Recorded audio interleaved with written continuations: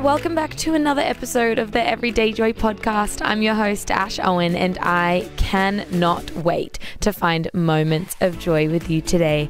I am so excited about all God is doing through our podcast. So why don't you jump on to the @Everyday Joy Instagram page. That way you can be up to date with all of the bits and pieces. You can be in the know with all the Q&As, the questions we're asking, and you won't miss out on a single thing. I cannot wait to dive into the Word of God with you today. Galatians 6:9, the CEV version. Don't get tired of helping others. You will be rewarded when the time is right. If you don't, give up. I have the incredible Jenny back in the studio with me. Oh, hello. Wait, do you like to be called Jen or Jenny? What's your go-to? What's your... I don't mind both. Probably Jen. Are you Jenny on your birth certificate? That's a story there. That's actually a story? That's a story there. Okay. Shall we go into it? Yeah, go for it. Let's go for it. If you want to, if you feel comfortable. So on my birth certificate, at the moment it's Jenny, but before it was actually Johnny. Johnny. It was Johnny, so Janny. And so mum named me Johnny. I don't remember where she got the inspiration from. Wait, stop. I love this because everyone is always like this when I'm shook. Well, actually, so the story when I became Jenny was my prep teacher. And she said, oh, Johnny's not a real name. It's supposed to be Jenny. So for ages, I didn't understand why I spelt my name Janny. And I just thought, oh, why am I adding like different letters? It doesn't make sense. Mum finally told me my real name was Johnny, not Jenny. Wait, so you went to school. Yes. Your teacher told you that you can't have your name. Yes. And so then she just started spelling your name Jenny. Yeah. And my mum changed it officially. Mind blown, right? Mind blown. Whoa. I don't even know how to deal with this. Would you ever go by your name that your mum gave you, or is it just Jenny now? I think it's just Jenny Jenny now. I'm just so used to Jenny. Yeah. Everyone says I look like a Johnny though. I kind of love the name Johnny. I love the name Jenny too, but wow, the more you know. When you said there's a story behind this, I thought you were just gonna be like, my name's actually Jennifer. No, your name is Johnny. That is maybe one of my favorite intro stories I've ever heard. Wow. Okay, so Jen, we're sticking with Jenny. For now. So good. Oh, well, today we are looking at Galatians 6 verse 9. Don't get too tired of helping others.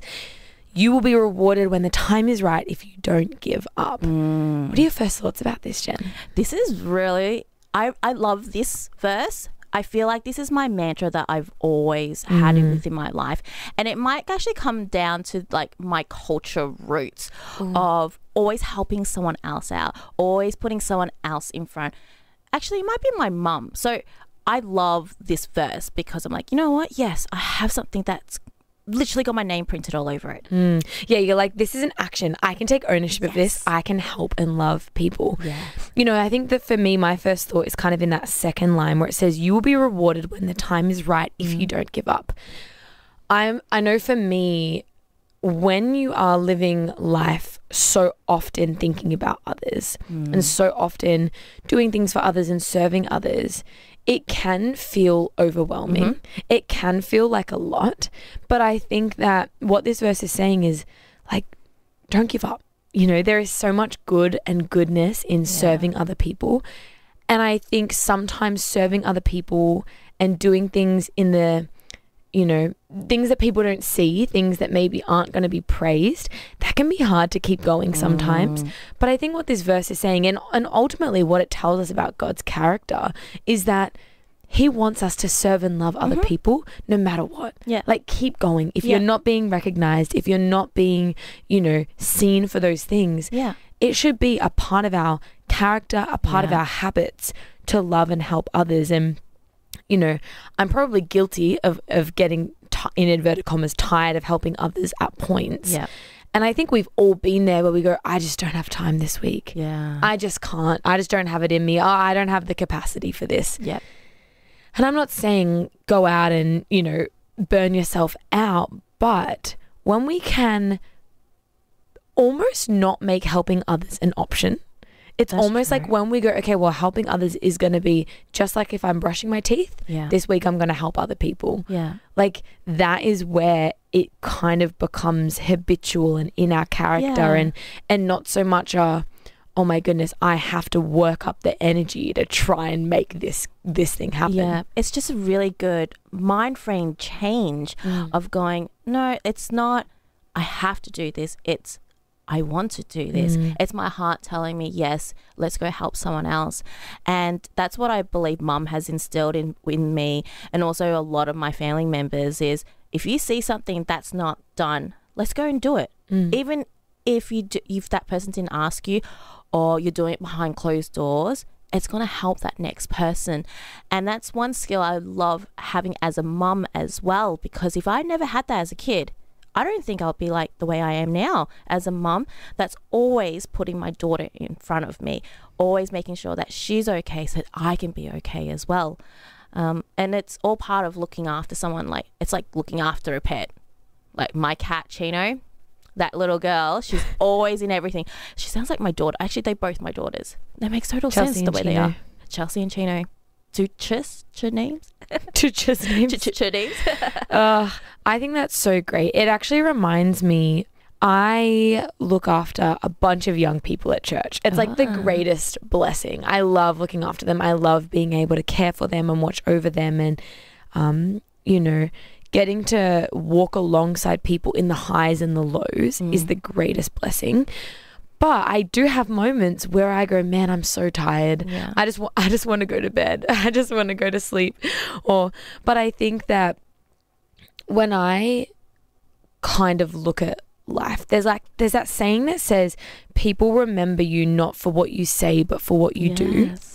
And I guess for me, I have this real burden that I would be remembered and recognized for being someone that does, and being someone that's reliable, and being someone that can help others. Yep. And so I guess for me, that kind of puts like a burden on my heart to go, okay, well, how can I do this? How can I not get tired? And honestly, when I hear this, one of the things that's helped me the most in helping others, and this is like the most practical tip ever, being prepared. Being prepared. It is so difficult to help other people when you feel like you're on the back foot 24/7. And so for me, something that I've done to try and not get tired of helping others is to make it not necessarily easy, but to make it doable. And so something that I started doing is, you know, like, for example, if someone has a baby, it is so awesome to be able to go and like help make a meal. Yeah. But here's the thing. I don't always have time to make meals. When you work full time, when you serve, when you do other things outside of hours, I often don't have time to do those things. But the option is either one, don't make them a meal, or I started finding places that make ready-made meals that they sell. Yeah. So there's so many cafes and restaurants who do like ready-to-go meals. And so what I do is I pay for one of them and I take it to them. So it's that thing of like, oh, I don't have to make it. Like, I don't have to complicate it. I just need to do the action of taking it to them. So I love that. Yeah, I think that, I know that sounds super practical, and people listening probably are like, obviously, Ash, that's what I already do. But for me, I was kind of like, no, Ash, you have to make it from scratch. No, you have to be there for hours and hours and hours. And what I realize is sometimes helping others, it can have, you know, those time restraints. If you go, okay, well, I have 45 minutes. You can go, okay, well, I'm going to drop in, take a meal that I didn't hand make. Doesn't mean you don't love them any less. Yeah. But I'm going to go drop off a meal that I didn't make, but I can bring to them. Yeah. And I'm going to talk for 15 minutes. I love that. Do you know what I mean? Yes. Sometimes I think we feel like, and I don't know if you've been through this, we have to go there, spend hours and hours and hours, do everything that we can, hand make the meal, because it doesn't mean we love them if we didn't hand make it. And we get this burden, but I think ultimately we need to make it doable. Yeah. And we need to make it something that we can actually complete and do for someone. Yeah. And we're going to do that option a lot more than we're going to do the option where we feel like we have to spend hours and hours of time to try and help someone. Yeah. As a mum, from the other side, I would appreciate that. Just the easy meals, the easy drop-offs. That's all we wanted on the other side of it. So I really appreciated that you said that, because I'm very, very similar from the other side. I'm like, I need to find those easy things.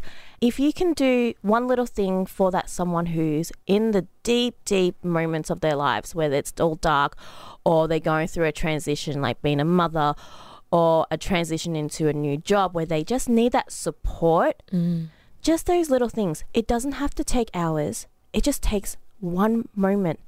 The fact that someone else is thinking about you, that just warms my heart. And that's what I want to encourage our listeners right now. Take that little bit. If there's someone out there right now that you believe that needs a helping hand, you don't have to spend hours. They want you to think about them. They want you to pray for them. Drop by, 10 minutes, drop a text, have a phone call, leave a voice message, send an Uber Eats to them. They're going to love it.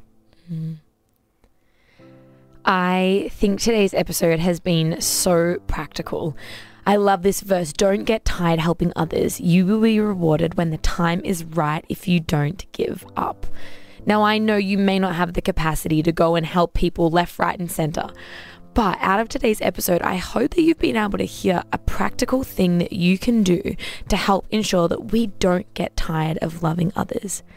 I have a beautiful younger cousin, and she said this thing to me that literally blew my mind. She said, I want to love people and help people who don't know Jesus just as much as I help the people that do.